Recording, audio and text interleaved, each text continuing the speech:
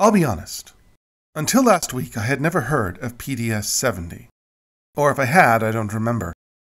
It's not a name that sticks in the mind.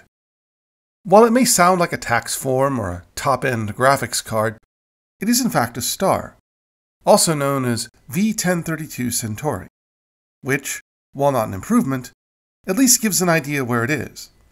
Among astronomers, though, it seems to have a cult following, with one of the papers I read describing it as iconic, because it is, quote, the only confirmed planetary system in formation. Really? The only one? Perhaps the only one of that specific age, but anyway. No, that doesn't work. Mr. 70 is believed to be about 5.4 million years old.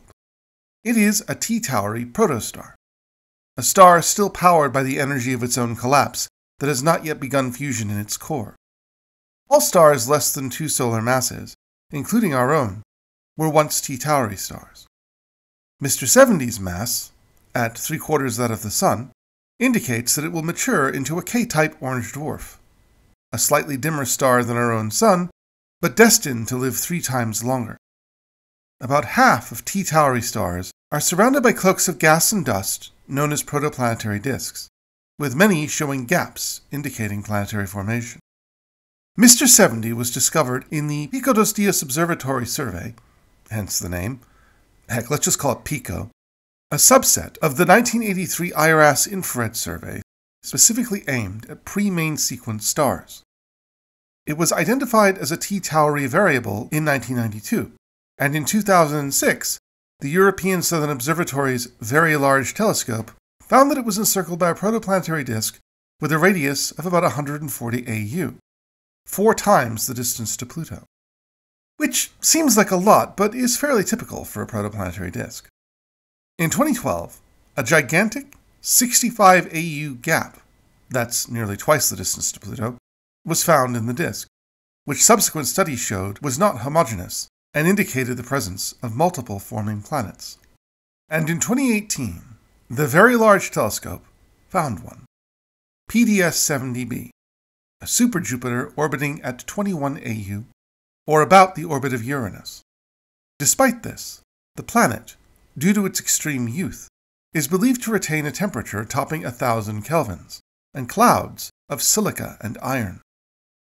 In 2019, the VLT found a second planet in the gap, this one at 34 AU, or roughly Pluto's distance, locked in a near 1-to-2 resonance with the first.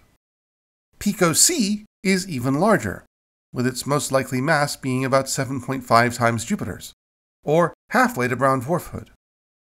Models predicted, and observations ultimately confirmed, that both these prepubescent planets possess accretion disks of their own, the kind of nascent empires that in our solar system produce the Galilean moons of Jupiter, or Saturn's moon Titan.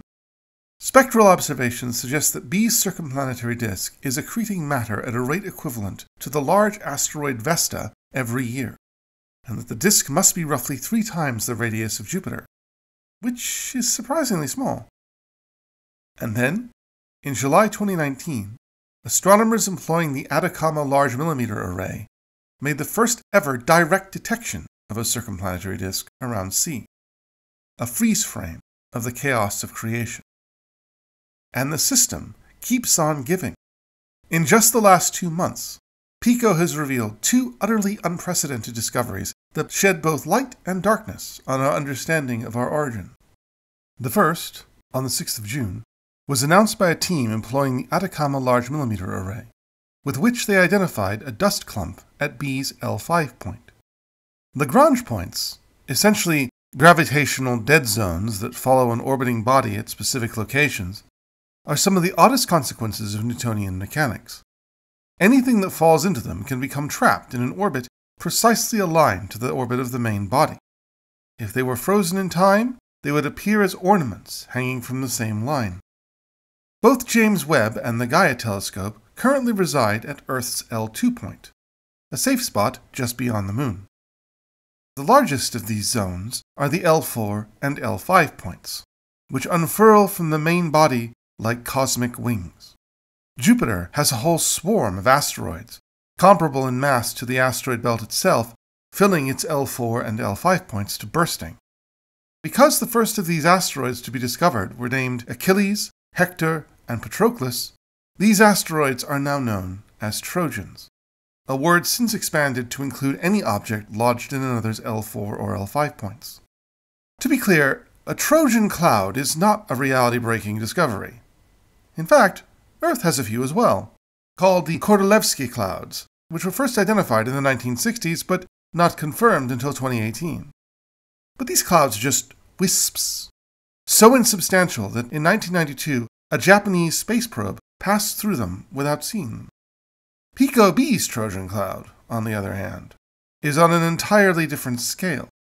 It has a mass roughly that of the Moon, and might mark the birth of a small planet. Studies by Gregory Laughlin and John E. Chambers in 2002 showed that Trojan planets of equal mass can survive in their orbits for the age of the solar system. These are obviously not of equal mass, but perhaps offer an even more enticing prospect. For centuries, the question of how we gained our moon has infuriated cosmologists. Over time, nearly every possible origin has been suggested.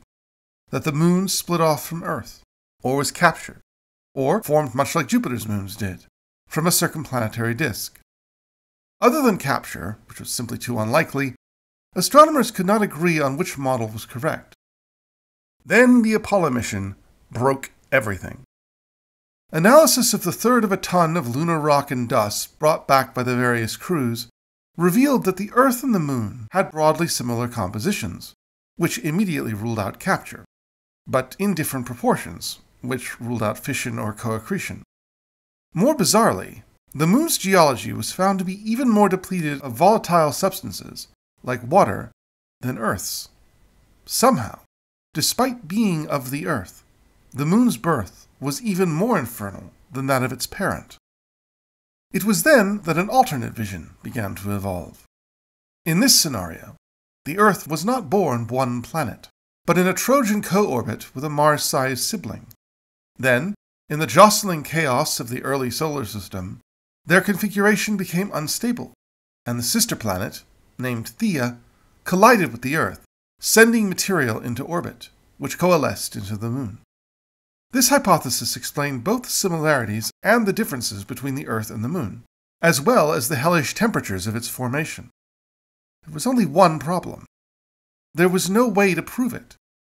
Now, for the first time, Pico has provided a snapshot of a system like ours once was, and a scenario much like was predicted, suggesting not only that such events are probable, they are common. And then, in July 2023, James Webb got a gander at Pico and discovered something that completely obliterated expectations. Water. Detecting water in extrasolar systems, even forming systems, is certainly not new. But this water was located closer to its star than Earth is to the Sun. Our vision of the solar system's formation posits that region as a desiccated wasteland, where water would be broken up into its component atoms by the star's ultraviolet radiation. And yet, there are ways in which such a reservoir might be sustained. In their paper announcing the discovery, the authors suggest that water might be continuously flowing downward from the outer reaches of Pico's star system, ensuring that water remains in that region even as it is destroyed. Alternatively, the water may be chemically bound to complex silicates, which would allow it to survive temperatures that simple, unbound water would not. PDS 70 might not be the most inspiringly named system ever discovered. Might not be a stepping stone on the search for extrasolar life, but it offers an image of a star system at a crucial stage in its formation, during which many of the events took place which in our system led to worlds, life, and ourselves.